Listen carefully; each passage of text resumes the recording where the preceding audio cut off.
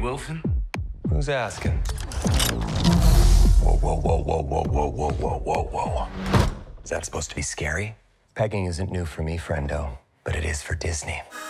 An absolutely insane series of events has led to Deadpool and Wolverine. After an 11-year film delay to get to that first Deadpool, after the character was horribly ruined in another X-Men film, this nearly $2 billion film franchise only exists as we know it because of a CGI previs footage leak. And all of this before the biggest film studio merger of all time, before a huge cinematic universe, multiversal story in universe, and all before multiple real-life friendships in our universe allowed this movie to exist. With all the cinematic and real-life butterfly effects coming together, all of that brings us to Deadpool and Wolverine.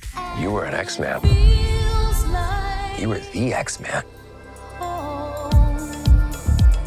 Let's get into it. In the beginning, there was man. Hundreds of thousands of years later, in 1976, Ryan Rodney Reynolds came into this world in Vancouver, Canada. He was born to play Deadpool. It just took him some time to get into that suit. Seriously, if you look at Van Wilder, you look at Two Guys, a Girl, you look at Waiting, they are all so Wade Wilson coded. And let's be honest, when Ryan Reynolds starred as Hannibal King in a Marvel movie, before the MCU even existed, this was Blade Trinity back in 2004, he was already playing a sword-wielding, wisecracking Night Stalker. He was pretty much already playing Deadpool. In fact, there's even a Hello Kitty joke in one scene that he added because of Deadpool. It's in the meat of my butt, just below the Hello Kitty tattoo. Hannibal King was so close to Deadpool that a studio executive at the time on that set literally handed Ryan Reynolds a stack of Deadpool comics and said basically, you're playing this guy anyway, read about this guy. And so Ryan Reynolds' relationship with the Merc with the Mouth was born on another Marvel set before the MCU even existed. 5 years after Blade Trinity, Ryan Reynolds was finally given the opportunity to play Wade Wilson himself, and it was in an X-Men movie, no less. Unfortunately, this X-Men movie turned out to be X-Men Origins Wolverine, where the character was so badly mutilated from the essence, the very spirit of who he is, that they literally sewed the Merc with the Mouth's mouth shut. Not to mention turning him into this weird, all-powerful Baraka mutant final boss, but we will not be reliving that here because I'd like to eat my lunch. Stryker finally figured out how to shut you up. Now, actually, one of the only good things to come out of that entire movie is Ryan Reynolds' real-life friendship with Wolverine himself, Hugh Jackman, and they've been an item ever since. Speaking of Hugh Jackman, his next major film after X-Men Origins Wolverine, not counting that X-Men First Class cameo, was actually Real Steel. Now, this was Hugh Jackman and Sean Levy's first ever film together, and another great creative partnership was born, setting the stage years later for Deadpool and Wolverine to be possible. Now, there are a few dominoes setting up everything else leading to the present day, but I wanted to fast forward a couple years to the aforementioned leak. Even before X-Men Origins Wolverine, Ryan Reynolds has spent years trying to get a solo Deadpool movie off the ground. Not the least of which being our test footage leaking onto the internet accidentally. About a decade had passed when the stars finally aligned and a pitch-perfect, actual, accurate Deadpool footage was leaked, and it was at just the right time. It was 2014. We were in a golden age of superhero content. It was the year of Guardians of the Galaxy, of Winter Soldier. Things were firing on all cylinders. What better time to show something new in that same vein? And Kingsman also debuted that year, proving a hunger for R-rated superhero content. So now the stage is set. Ryan Reynolds has been lobbying to play Deadpool for years. Tim Miller has directed a pitch-perfect short encapsulating the madness of Deadpool. Screenwriters Rhett Reese and Paul Wernick have, with Reynolds, found the perfect voice for Deadpool. The people are demanding Deadpool. And then Fox, with some important budget caveats, actually let them make the ultimate Deadpool movie against all odds. And then we're rewarded when it breaks all the records. From the studio that inexplicably sewed his f***ing mouth shut the first time, comes 5-time Academy Award viewer Ryan Reynolds as a man on an eHarmony date with destiny. Ladies and gentlemen, I give you me, Deadpool. No notes from this comic book fan. 2016's Deadpool was hugely impactful for a number of reasons. Box office-wise, it became the highest grossing R-rated movie of all time. I want you to just think about that. The highest grossing R-rated movie of all time came from a previs leak. It grossed $782 million worldwide, and they didn't want to make it for a decade. More importantly, it did that with only a $58 million budget. Now to compare, that year's X-Men Apocalypse budget was 3 times that, at $178 million. Also in comparison, that movie only made $543 million, and it was PG-13. Everyone could buy a ticket. Movies today cost $250 million.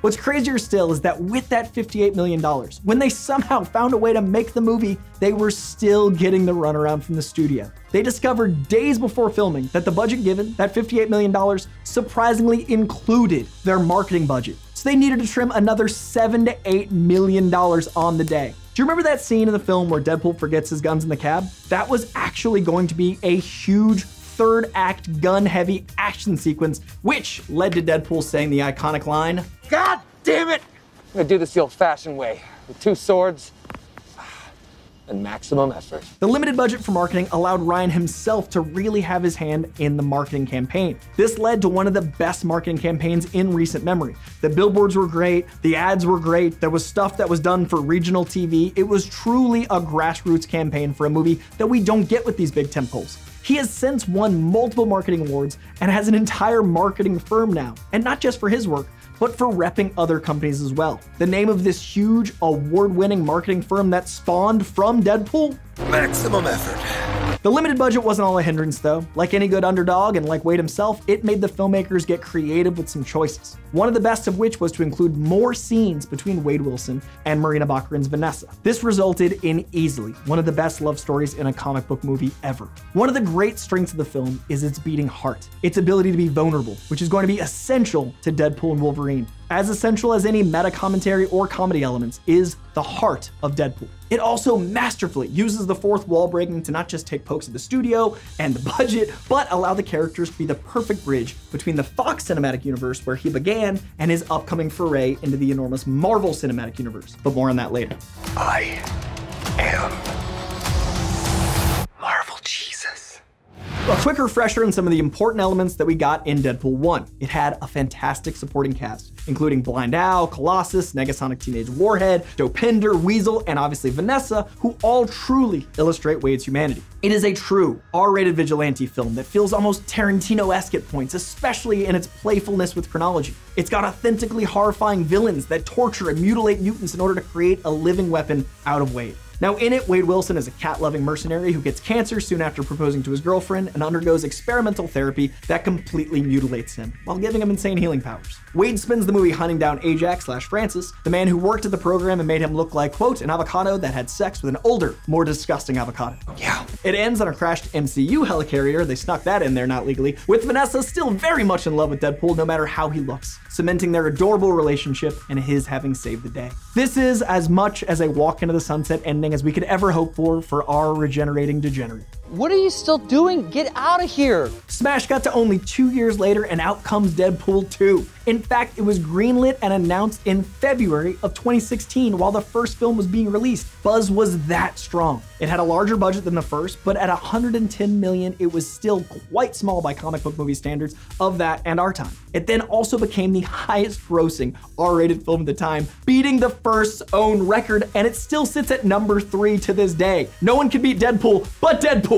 It became the highest grossing film in the very successful X-Men franchise, which is absolutely insane with an R rating. This franchise had been running for like 15 years and the R-rated ones win. It's crazy. Now this time around, Ryan Reynolds got writing credit alongside Reese and Warnick, with The Fall Guy and Atomic Blonde and John Wick co-director David Leitch at the helm. So in Deadpool 2, after being much more of a good guy and fighting organized crime for 2 years, Wade and Vanessa have decided on their anniversary that they want to have a baby. My IUD. A bomb? She's then killed soon thereafter, right before his eyes, by an assassin hell-bent on revenge. This obviously makes Deadpool become completely despondent, even suicidal, but he can't take himself out, even with more and more elaborate attempts, thanks to his healing factor. Now there's some great beats in here, even lashing out at the very concept of Wolverine for stealing his R rating with 2017's Logan, but overall it's a very tragic comedy, which is Deadpool. Well, guess what, Wolvie? I'm dying in this one too. Colossus then brings Deadpool to the X-Mansion and tries to recruit him to the X-Men, which plants so many seeds for multiverse jokes right there. Now, he reluctantly joins because he believes that's what Vanessa would have wanted, but completely botches that first mission at this mutant re-education center / orphanage when he ends up killing a member of the staff upon discovering they abuse kids. He and Colossus are immediately arrested, and we meet Cable in prison, and he is played by none other than Thanos himself, Josh Brolin. From there, lots of rad action occurs. Deadpool decides to form and lead his own X-Men, Isn't that a little derivative? X-Force is quickly dispatched leading up to the final battle, but Deadpool and Cable save the day and time travel, very important, is introduced. Now, in a post-credit scene, Wade is seen stealing Cable's time travel device and going back to fix things. He saves Vanessa, he saves X-Force, he kills X-Men Origin Wolverine's Deadpool while asking Wolverine to come back through clever editing and archival footage of that movie. That wasn't Hugh. He used footage from the movie that nearly ruined the character to bring back Wolverine. He even killed Ryan Reynolds before he could play Green Lantern, giving us all that gift. You're welcome, Canada. Not only will this moment with Wolverine obviously be a factor, the ramifications of Cable's time travel device I think will directly set up the events of Deadpool and Wolverine. 2018's Once Upon a Deadpool is effectively a re-release of Deadpool 2, but one set at Christmas time due to it also being a Princess Bride spoof. It even featured Fred Savage himself being read the story of Deadpool 2 by Deadpool, filtered through the prism of childlike innocence. And nobody does childlike innocence like you, Fred. Nobody. This allowed for a PG-13 cut of Deadpool 2, which I see as a great way to test audiences for Deadpool's future in the MCU. There's a lot more to be said about Deadpool 2.5, but as it pertains to Deadpool and Wolverine, I think it's really worth noting the heavy use of fourth wall breaking and its ability to show how funny Deadpool can be when censored, but only as long as it's intentional. In the future, when Deadpool teams up with another character in a PG-13 movie, the bleeping can be super effective. We don't need an R-rated Avengers. I'd like one. This allows for both. Are you bleeping yourself? You bet your voice and little I am. Our last stop before we get to 2024's Deadpool and Wolverine is discussing Deadpool and Wolverine themselves and their relationship in the comic books. In the comics, Weapon X created Wolverine through violent experimentation, dehumanization,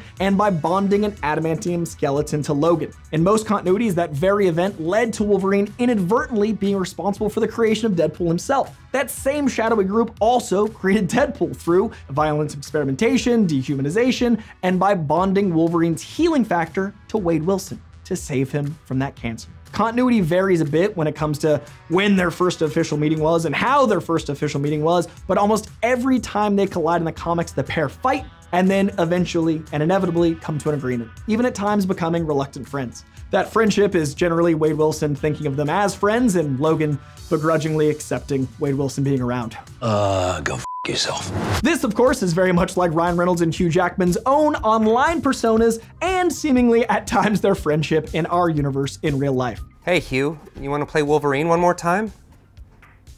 Yeah, sure, Ryan. But at the end of the day, in the comics, they share a reluctant bond over Weapon X and that trauma, just as Ryan and Hugh share trauma over being an X-Men Origins Wolverine. It's also worth noting that Deadpool creator Rob Liefeld put Wolverine and Deadpool together years after creating Deadpool, in part out of his own love for Wolverine. In Wolverine issues 154 and 155, written and illustrated by Liefeld, he paired the two, and this became one of their most iconic fights of all time. And from some of the images we've seen of Wolverine and Deadpool fighting in the film, it looks to be a shot-for-shot recreation of the fight spanning those two very specific issues, further cementing them in comic book history, and all from the pencil of the man who created Deadpool out of his love for Wolverine. Now, if this all sounds crazy, it is. If the continuity sounds messy, it is. If you can't tell when they met, how they met, and what's going on, that is fair. It's comics. I appreciate you keeping up so far. Oh no, I've gone cross-eyed. Now we've looked into the past, let's dive into the future and discuss Deadpool and Wolverine set to drop this July 26th. Oh, and by the way, you can literally buy your ticket to the movie right now. Do it. I believe in you. Be an overachiever. Get after it. Let's start just as the characters did with the Marvel comics. So many roads have led to Deadpool and Wolverine, but I think it's still going to surprise a lot of people what they might pull from. I think this might in fact being a loose adaptation of this comic run called Deadpool Kills the Marvel Universe. We are Marvel. Hilarious. You're Fox. In it, Deadpool successfully takes out all of our favorite heroes within the Marvel Comics universe. Now, I think a fascinating way to adapt that story, especially with all the multiversal shenanigans going on in the MCU, is to effectively have Deadpool kill the Fox universe. Now, this wouldn't by any means be a direct adaptation of this, because I don't think killing them in a mercenary or malicious way works for the MCU version of the character, but I do think that Deadpool will, inadvertently, through a number of universes and incursion events, cause so much chaos. Due to his reckless time turner use, it does kill the Fox universe. Or I do think someone convinces him, and it is almost that mercenary thing, where what if someone hires him to clean things up, and it's not actually cleaning things up? We know how the TVA does. We've all seen Loki season 1 and 2. Your little cinematic universe? is about to change forever.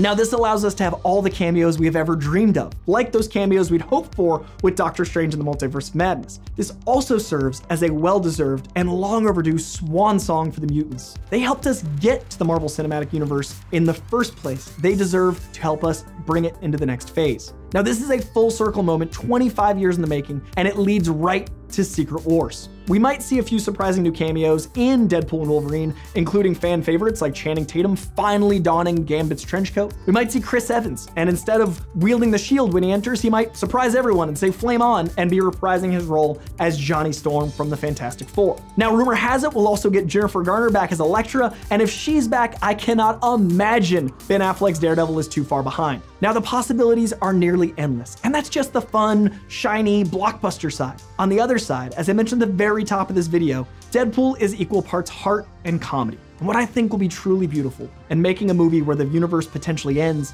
is our potential to say goodbye to these mutants we grew up with before we bring in a new version of them into the Marvel Cinematic Universe in the first place. I want Storm to get her due. I want Cyclops to get his time as a leader on screen. I want comic accurate costumes instead of black leather. I want both teams of X-Men that Deadpool himself and alone is unique in dealing with. Remember, he literally acknowledged which Professor X, McAvoy or Stewart. I want to see him with both. He's already aware of both universes and has been for years, making him uniquely poised to be the great connector of all things Fox with all things MCU.